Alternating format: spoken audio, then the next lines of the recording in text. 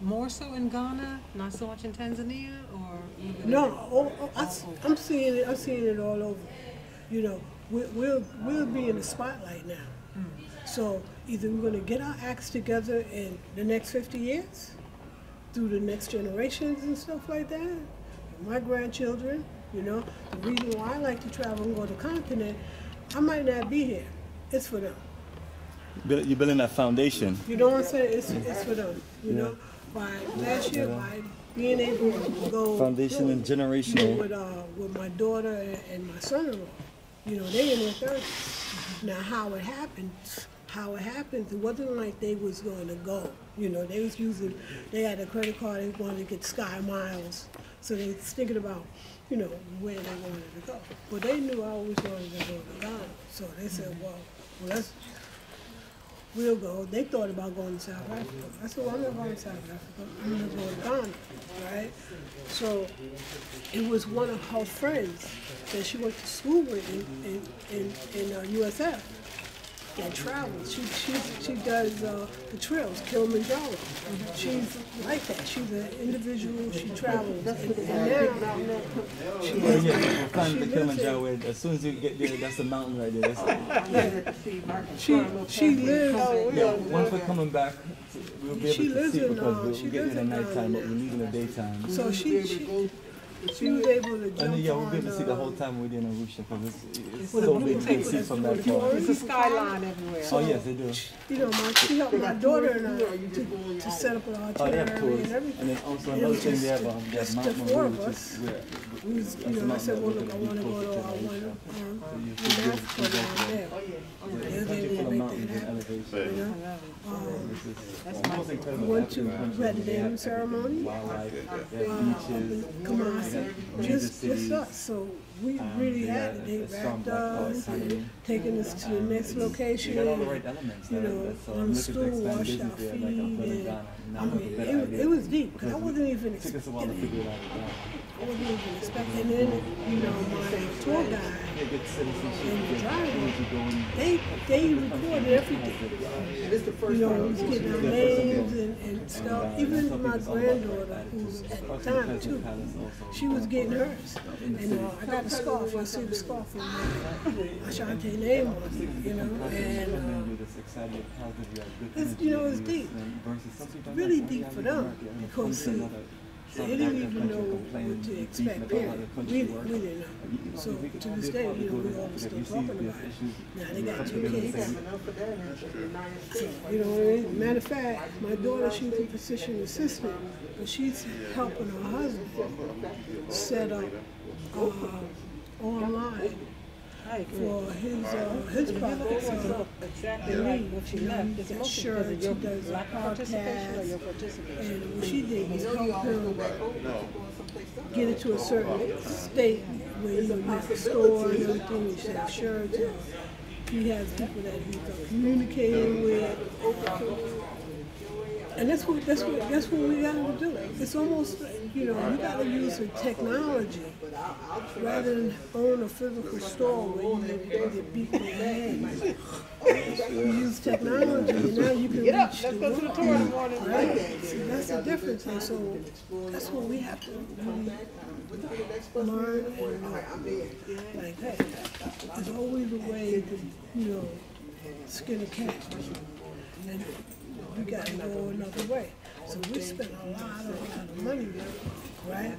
I mean, to me, I just think we still continue to be the spotlight because, like, in our communities, you know, black and brown communities, where you have, you know, the Asians and everybody in there. And, you know, for years, you know, we go to the corner store.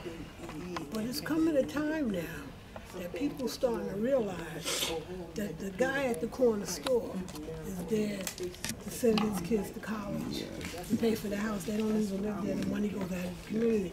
It's going to be the wake up. And I think amongst people, especially disenfranchised poor, those are the ones that have to wake up.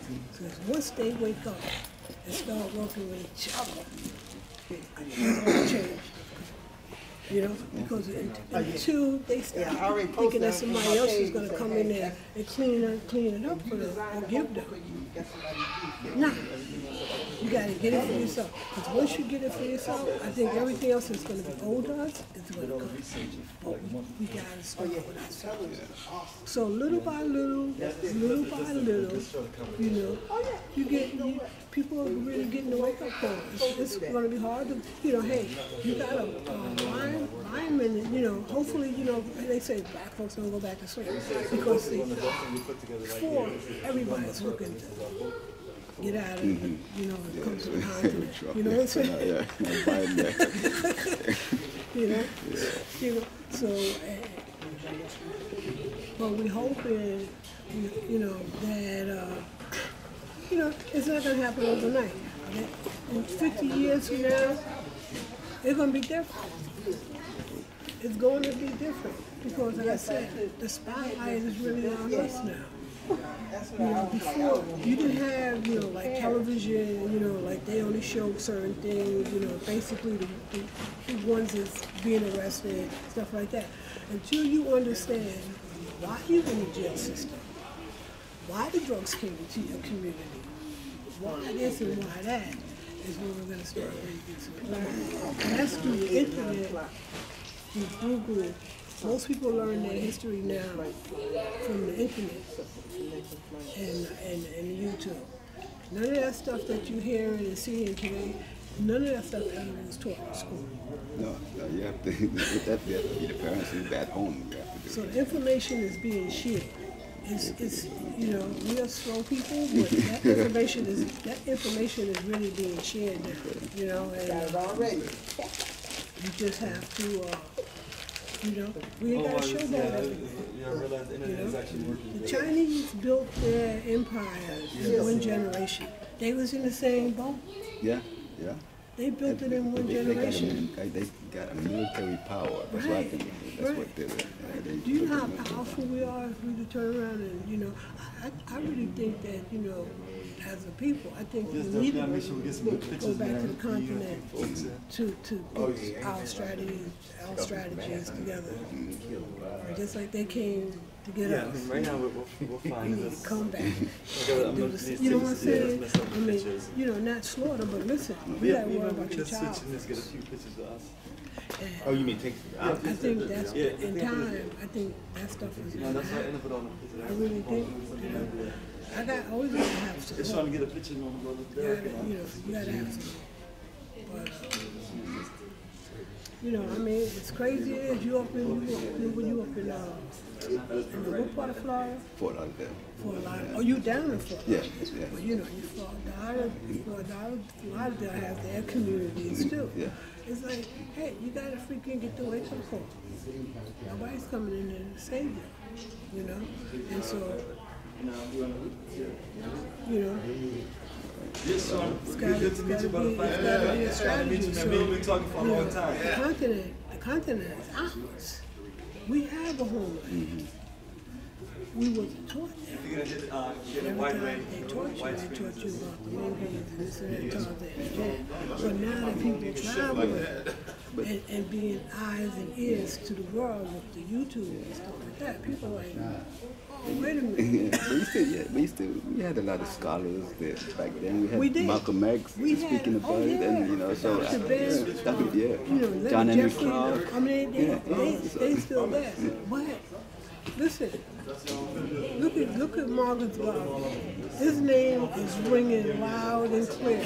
I mean, I don't know how things are going to happen, but it's still happening. His name is still living. A legend, just Black Star. And you go to Ghana, you know, some of the flags, you see the Black Star. Just Brother Mac, come on, jump on them and get into the... This thing is coming. It's coming. It's coming. It's coming. It's coming right here. Oh. Man, bro, good to see you, man. This is my brother, Derek tells us.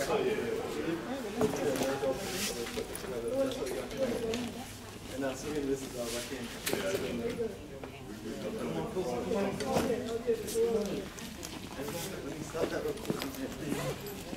Start recording.